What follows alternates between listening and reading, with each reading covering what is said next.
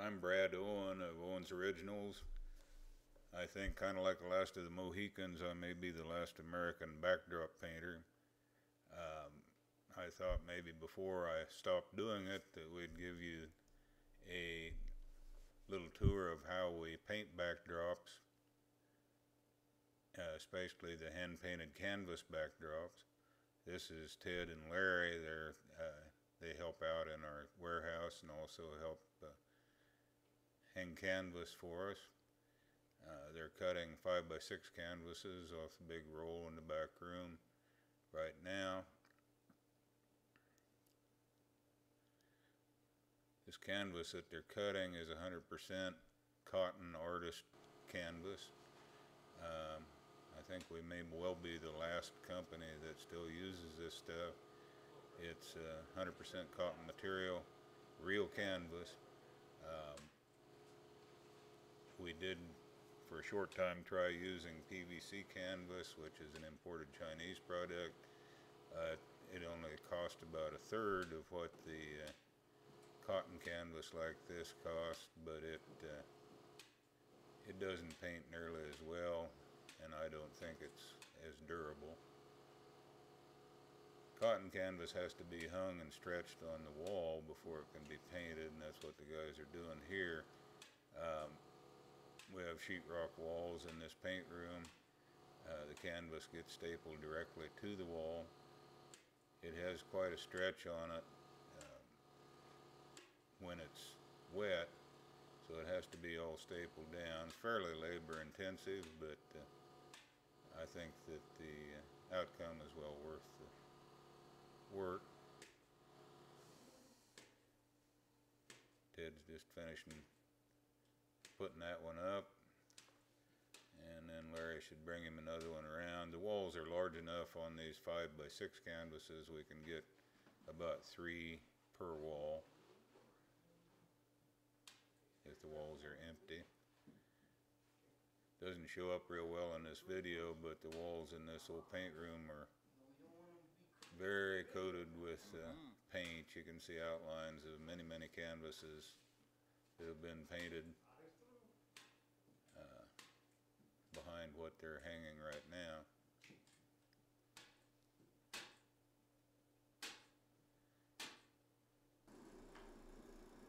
At any rate, that's the way the canvas gets cut and hung.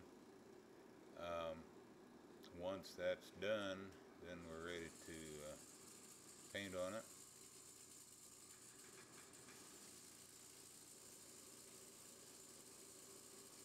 And that's me there.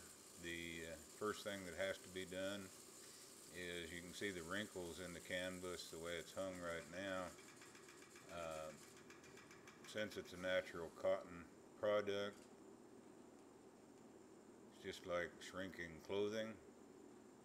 If we wet it, that's why we have to staple it to the wall. If we wet it, it's going to stretch. If you're into art at all, you understand that with canvas. That's what they do with a canvas stretcher. They'll staple the canvas on an artist painting to a wood frame, and used to be when I did that, then I'd like to wet the back of it and make it tight as a drum. Okay, what I'm doing here is just brushing out the water that I sprayed on so that it penetrates the canvas evenly. And you can almost see the canvas start to shrink and tighten up before your eyes as I do that.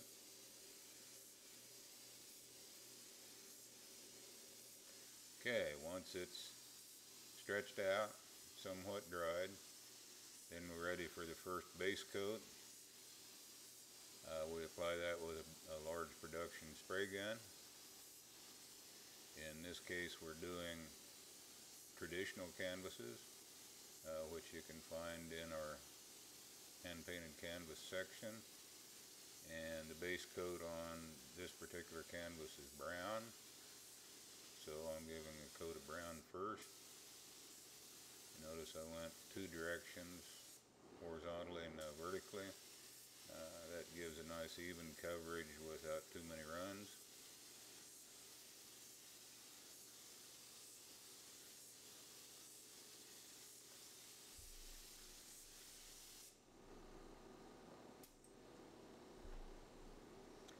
As soon as I've got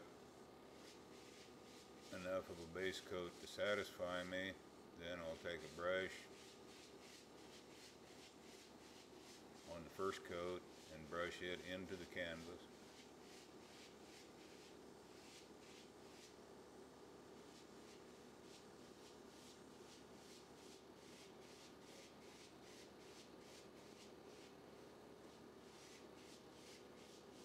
This helps to spread the paint out and also impregnate the canvas with paint,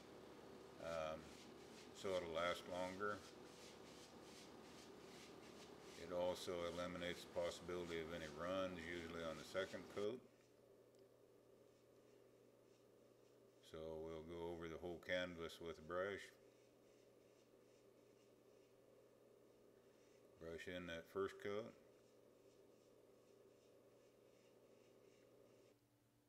Okay, once that's done, then we're ready for the second coat.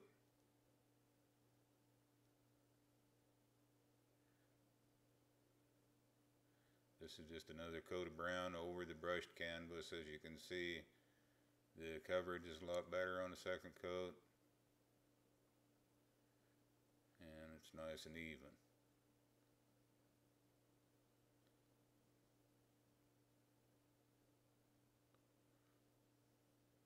Once we've got enough of that second coat on, we'll let it dry just a little bit, and then come back into it with a detail gun. In this case, I'm using white in the detail gun. The detail gun is a lot more, it's a smaller paint gun. It's a lot more controllable than the large production gun that we just painted the background color with.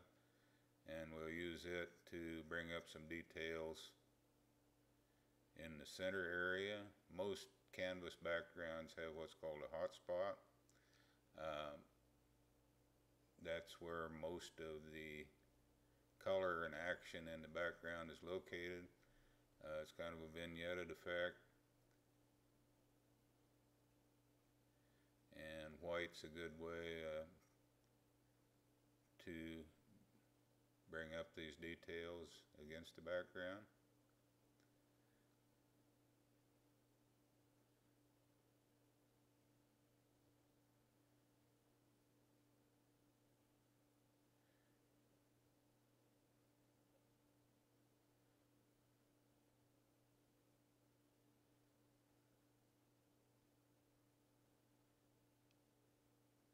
As I said earlier, I think I may be about the last living background painter in the United States. It's kind of a sad thing.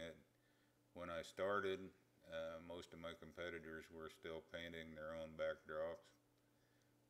But over time, it seemed that everybody rushed to import cheaper backdrops from China and India, and everybody got away from actually producing their own backdrops, which I feel like is a sad thing and a sad statement, not just for backdrops, but for America in general. It used to be, as Americans, we could take pride in what we actually made, and the country in general doesn't make too much anymore for itself. But enough of that. At any rate, I'm now over spraying just a little bit of brown over the white area. The white, if it was left just as bright as it was, would be too bright in a photograph. So we want to tone that down just a little bit. And we'll come back in and add just a little bit of highlight.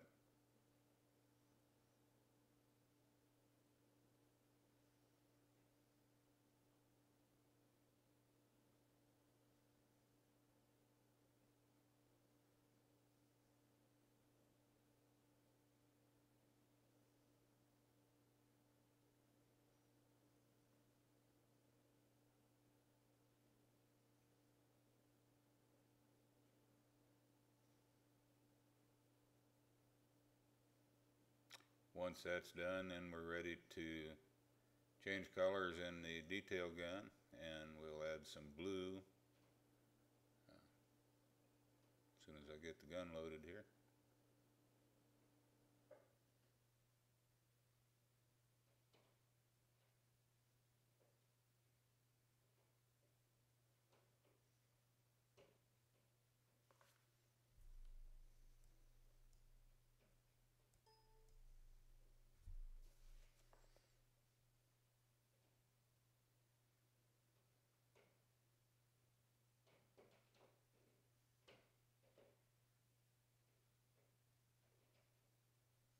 Okay, now we have some blue color in the gun. Come back in and just add a few blue highlights in through the white and brown.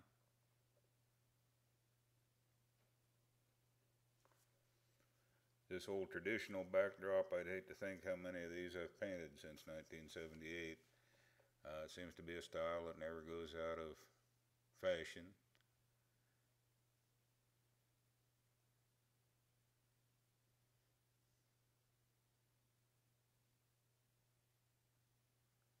And it's fairly simple, but it photographs really nicely.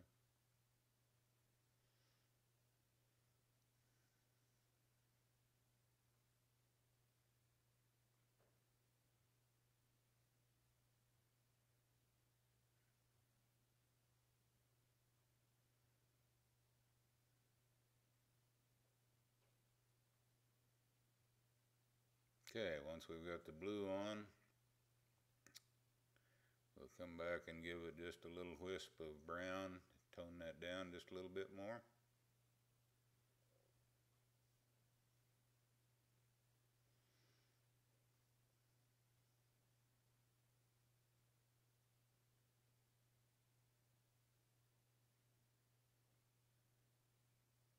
Then we'll change colors in the large gun and do the final color, which is black. The black will be misted in around the outside of the backdrop to give more of a dramatic vignetted effect.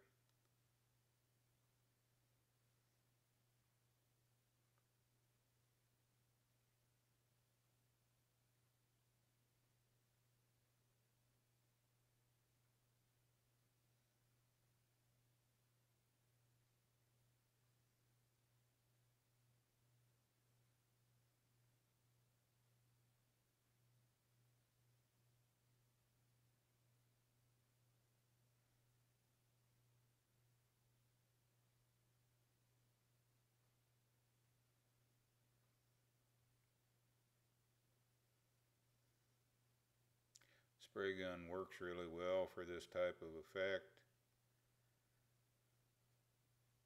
Since the paint's sprayed on the surface, it tends to blend very smoothly.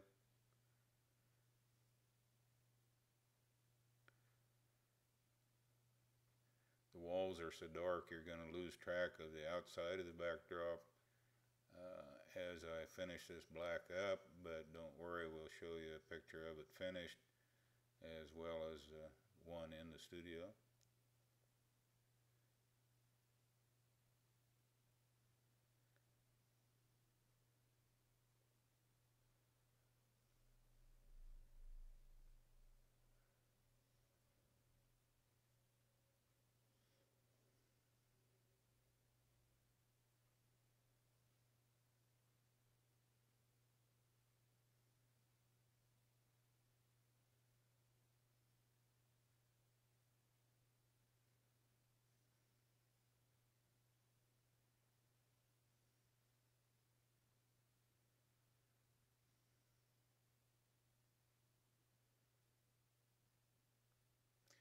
Okay, that's about it as far as painting this backdrop.